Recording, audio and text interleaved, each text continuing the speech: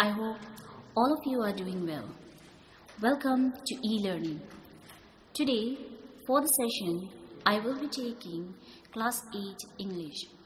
The name of this lesson is The Refugee. Now, just imagine that due to some unusual circumstances in your city, you have to leave everything and travel to a different city. How would you feel? In today's chapter, the story is going to take us through the experiences of such people who have been forced to leave this country and live in another one.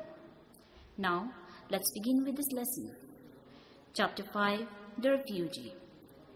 Due to a recent flood, there was mass relocating and uprooting of peasants from their homeland. They were forced to trudge forlornly towards an alien country and take refuge in an unknown environment to have any chance of survival. The refugees were filled with pain of losing everything and the only life they had ever known. On the other hand, the city people were both apathetic and enraged at the ever-increasing number of the refugees.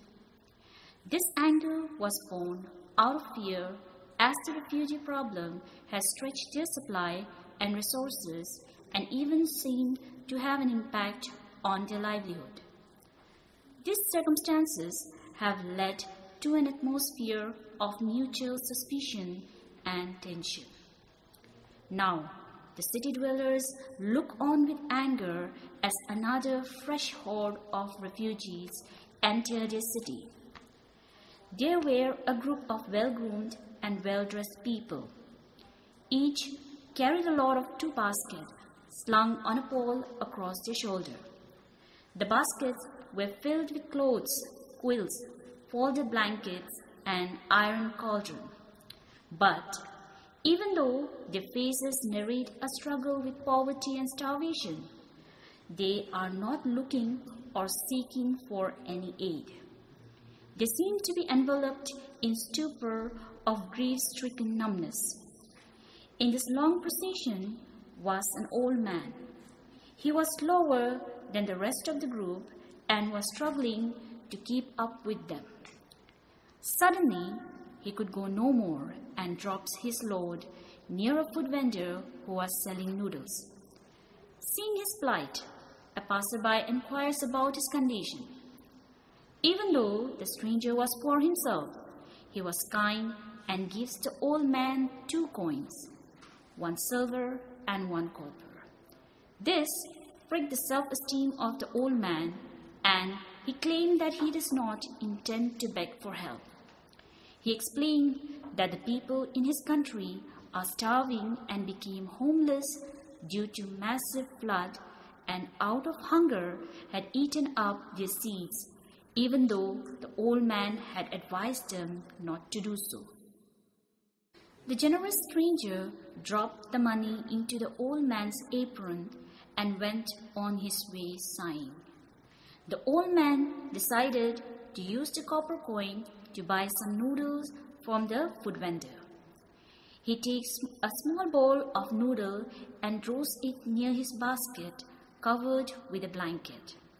When he uncovers it, the vendor sees a small boy inside. He was the old man's grandson, the only surviving family of the old man. After the boy finishes off the noodle, the old man cleans up the few pieces stuck to the rim of the bowl to feed himself. The puzzled vendor asks him the reason for not spending the silver coin for food. The old man turns to the vendor and replies that the silver coin is to buy new seeds so that his people could cultivate their land again. He says that the survival of his grandson and future depends on flourishing fields and plentiful harvest and not on few bowls of noodles. The fact that the old man might not live to see it was a sacrifice he was ready to make. He then got up and continued his long and toilsome walk forward. So, what do we learn from the story? The moral of the story is that no matter how tough things may seem, the only way to go is forward. Thank you. Stay home and stay safe.